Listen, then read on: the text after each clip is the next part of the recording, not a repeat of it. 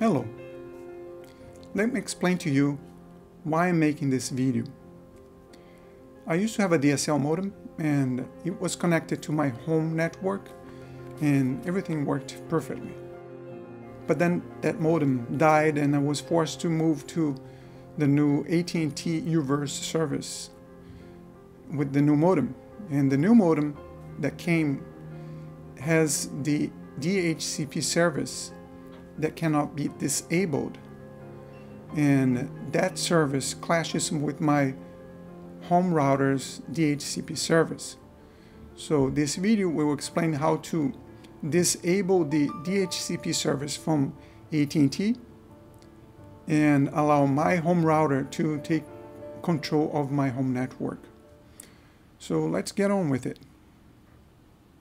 So the first thing that you need to do is to go to your U-verse router, look on the back, and you find at the top the IP number that will allow you to access the administrative page of your AT&T U-verse router.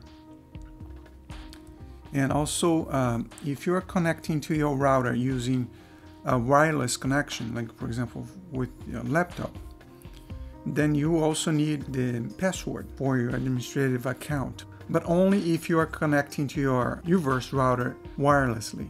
Because if you're connected via network cable, then the administrative page can be accessed without any password.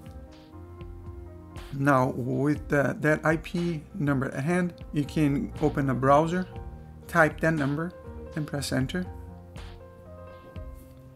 And that will take you to the administrative page. In my case, since I'm connected to my AT&T U-verse modem via network cable, I am not prompted for a password. Now, before making any configuration change on your AT&T U-verse router and on your home router, you should make a backup of all the information that is currently there.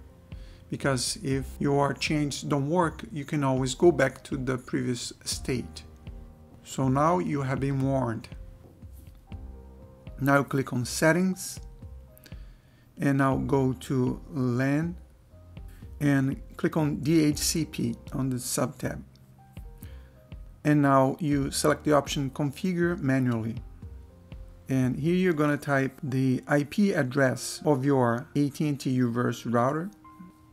Now you type the subnet mask, which is the number you can see here.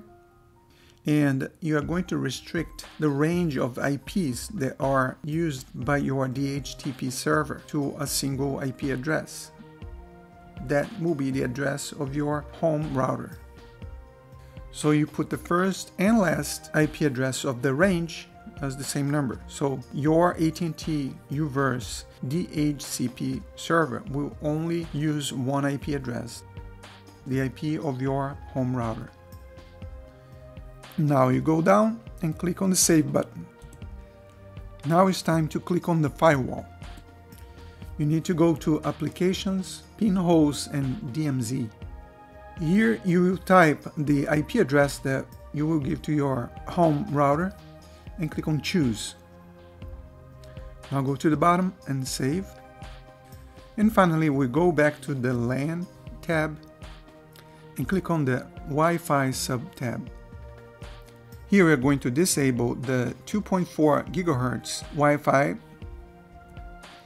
and also the 5 GHz Wi-Fi that your AT&T U-verse works with.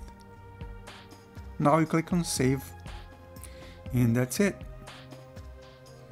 Now, after configuring your AT&T U-verse modem router, you will need to unplug it.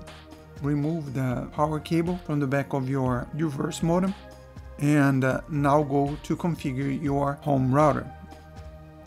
I have an ASUS router, and I updated its firmware to version 9, which is the latest. And the IP address of my home router is 192.168.2.1. That's the number that we're going to need to use on the browser. You go here, type that number. Now I will need to use my username and password to log in to my administrative interface on my home router. The first thing that we will need to do is to go to the WAN tab, and we are going to transform it from automatic IP to static IP.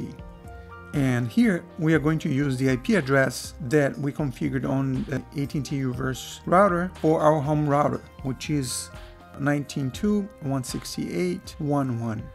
And submask is the same. And default gateway, we're going to use the AT&T U-verse IP number.